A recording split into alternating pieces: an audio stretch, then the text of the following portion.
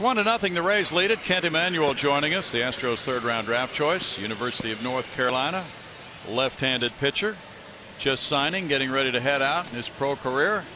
How does it feel? Feels good. It's exciting. Getting to do all this stuff. It's pretty cool. Yeah.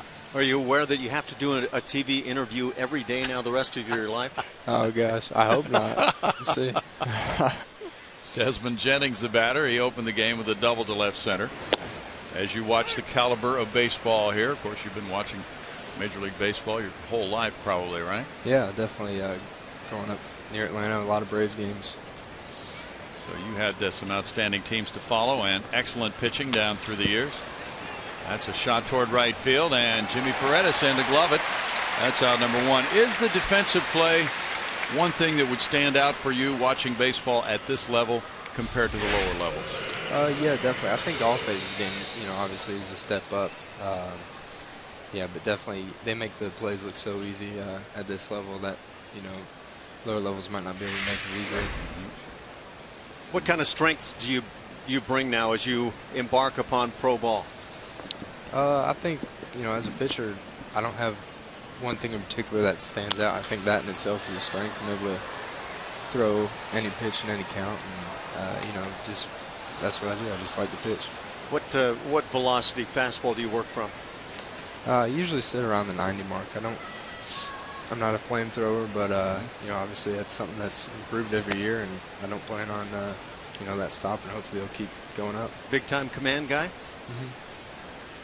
Yeah, I like to throw strikes and get ahead of the count, and that's usually what leads me to being successful. Top ball, first base side by Matt Joyce, 1-2. As you have watched Major League pitchers now, as you've developed at North Carolina, is there anybody you think you might be close to in style who's currently in the big leagues? I don't know. That's a tough question. That's one that I've never really been able to answer. There's not really anyone in particular that I try and emulate. I think take pride in being myself. That's probably the best way to do it. 2-2. Who's had an impact on you in terms of learning your craft? Has there been a pitching coach who has maybe made an impact on you, changed your thinking in some area that you can recall? Yeah, I think all the coaches growing up have had a little impact here and there. I've learned different pitches from different coaches, and how to attack hitters from different coaches. Obviously, Coach Forbes at North Carolina has helped me with that too. So yeah, I think just everyone just kind of come together like a big melting pot almost. What have you been warned about stepping into pro ball to watch for, to take care of your arm, whatever it may be? Just in terms of this fall, I've been told not to rush it. That's what they said. Don't try and get back on the mound and let it rip too fast. Go ahead and take your time.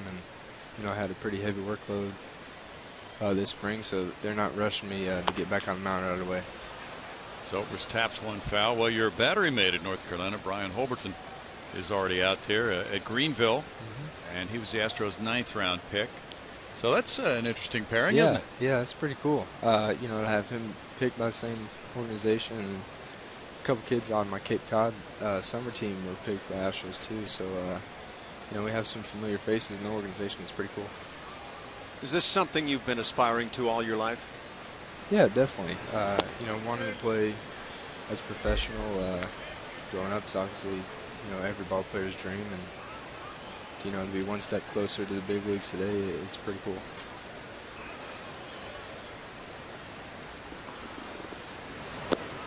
As you watch a Jordan Lyles, does it jog anything in you? Maybe a feeling of I can do that, or boy, I've got some work to take care of? Yeah, definitely.